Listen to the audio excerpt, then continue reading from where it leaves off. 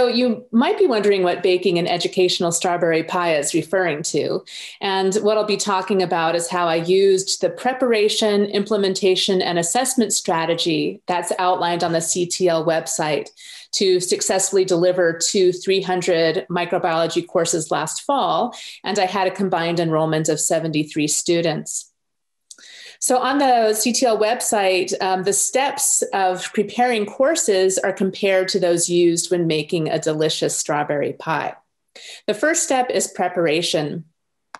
So because I knew that our instruction would be completely online by early summer last year, I started with my course preparation in July.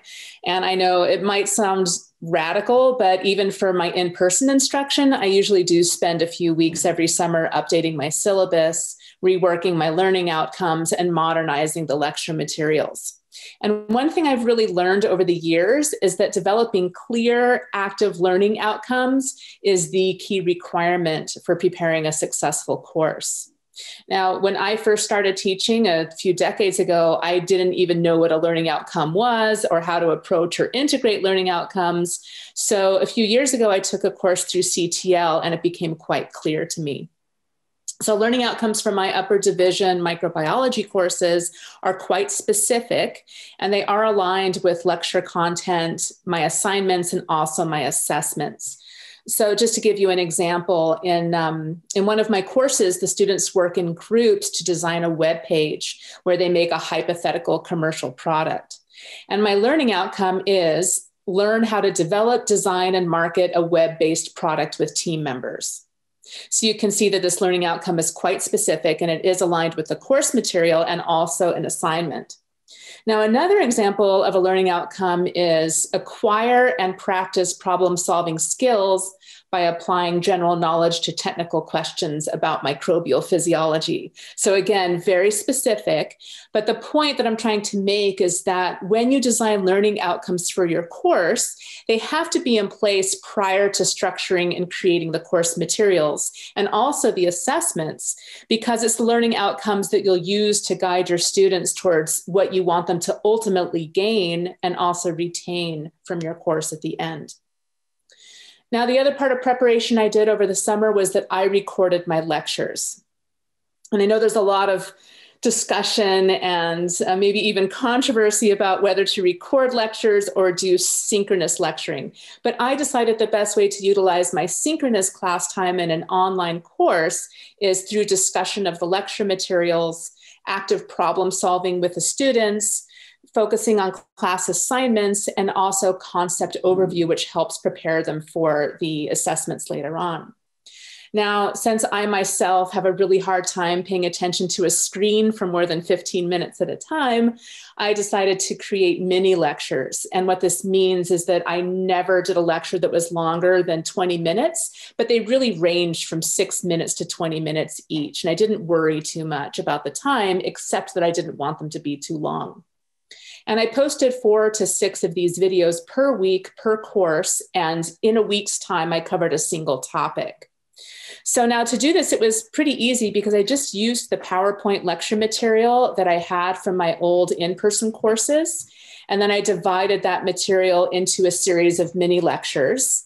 And then for each mini lecture, I had an introductory slide that had a title and also the associated learning outcome.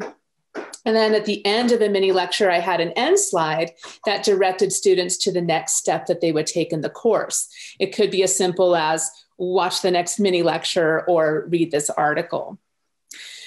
Now, creating mini lectures was tedious. I'm not going to lie. It was pretty tedious, but and that's mostly because I ensured that the captioning was proper. And if any of you have used captioning software, it can be wrong a lot of the time. So you have to go back through and make sure the captions are correct. And I also spent time cataloging and organizing all of my videos in a library on my U of A YouTube channel, which helped me and the students navigate as the videos started accumulating. So it was the same lecture material I would have covered in person or in synchronous online sessions. I didn't really create new lecture material.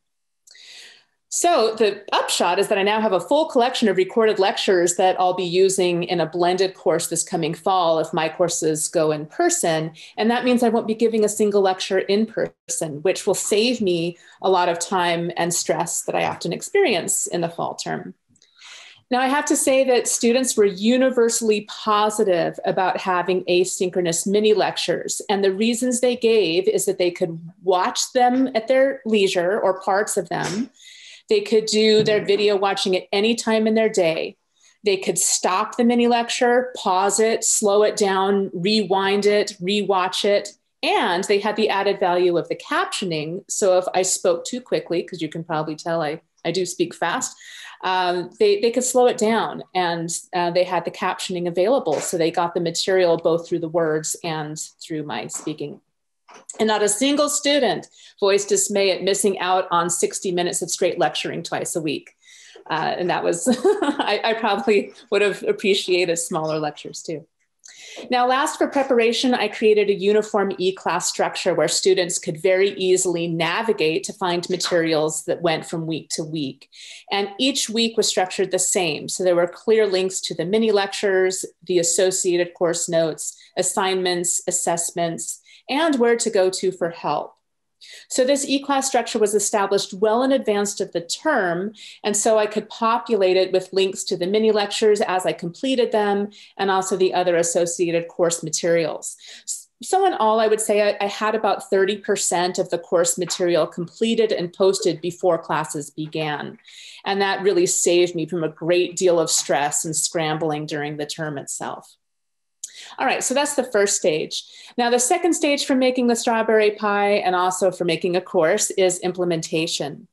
Now, with the mini lectures and lecture notes posted and available, the students could start each week of the course running. Now, in my syllabus, I have a table that divides up the term by weeks. So the columns of the table have the dates of the week. So mine were Tuesday and Thursday. And for each day, I had the titles of the asynchronous lecture topics, the synchronous class topic, and also any assignments or assessments that were due that week. So it was really well organized, and they knew what was coming from week to week. And the students are not required to attend the synchronous classes except for when they had to present their term project or to be good citizens and watch their peers' presentations. And I should also note that many of my synchronous classes were listed as open office hours. Now, I was a little bit daunted by this. It was actually Graham Pate's recommendation that I do have open office hours. And I thought, well, who's going to sign into synchronous office hours if we're just talking? Well, I was never alone during a synchronous office hour. So I would log in and then people would show up, and we wouldn't just talk about course material. We would talk about anything that was even remotely related to the topic. So we'd gab about microbiology, job prospects, homework, what's going on at the university. So pretty much anything that they wanted to discuss. And the students expressed gratitude because they knew I would be consistently available and responsive, because that online time was in their schedules already, and it was reserved just for them. Also, this was really important for community building because this regular informal conversation helps the students feel more comfortable when it came time for them to present their projects to the class. And since both classes had this oral presentation, it was really important for them to feel like they could come online and they knew who they were talking to. Now, the most important strategy I want to cover in this webinar is the third stage of making the educational strawberry pie, which is assessment.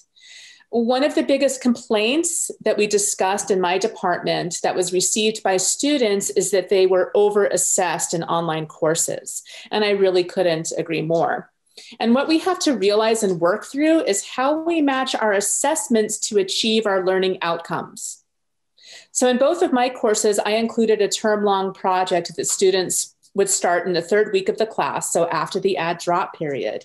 And these projects for the two courses are worth 20 and 35% respectively of the total marks. The other thing about these projects is they require the students to directly apply information from the mini lectures. So they can't get away without watching the videos because they need that information to do their projects. So for example, in one course, the students work in teams to construct the web page for the commercial product.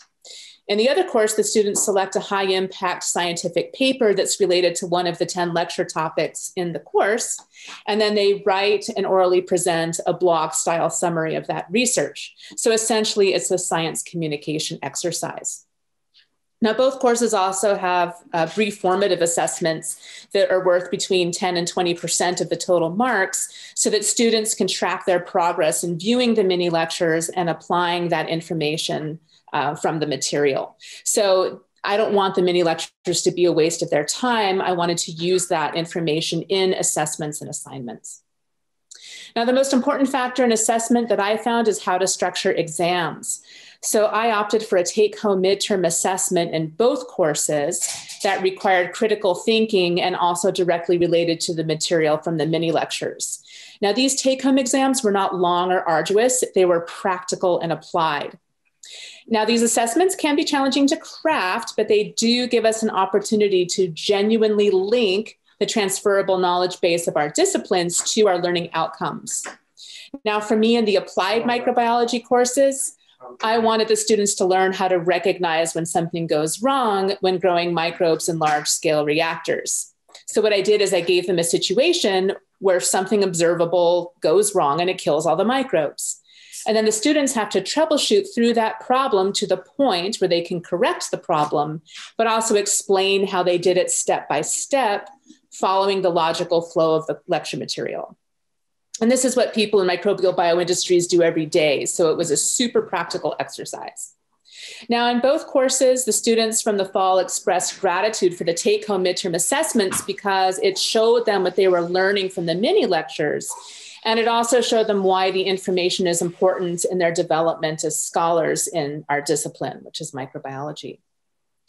Now, for the final exams, I opted for another take-home exam in my applied microbiology course and a timed exam for the other course. And both were delivered on Google Forms because that made marking easier for me. Now, the take-home exam is appreciated because I gave the students 10 days to complete it, and they needed that respite from the time pressure during finals week. And for the timed exam, I wrote the questions to be challenging enough so they couldn't easily look up the answers on Google or find the answers to their notes, even though I had unmonitored exams. And again, these types of exams are difficult to create because they do require the generation of questions that aren't solely objective, and it requires critical thinking and deeper analysis. But there are tools on the CTL website to help you navigate through those types of questions. And again, the students found these assessments valuable because it reveals how much knowledge they've obtained over the course and also how much they've retained because they can't just look up the answers, and hopefully even longer term after the course is over. Now, in reflection, which is also the final stage of the strawberry pie and course making, if I were to change anything, I would think about not having a final exam, but rather I would create a series of mini exams or assessments throughout the term that are worth an equivalent portion of the grade. Now, since I construct my syllabus to cover a topic each week, this would be an easy change for my structure, and it would also prevent the stress that comes along with finals week. And then the big take-home concept I want to leave you with is that as long as you craft high quality and meaningful learning outcomes, it doesn't really matter how many assessments you do or when you do them in the term.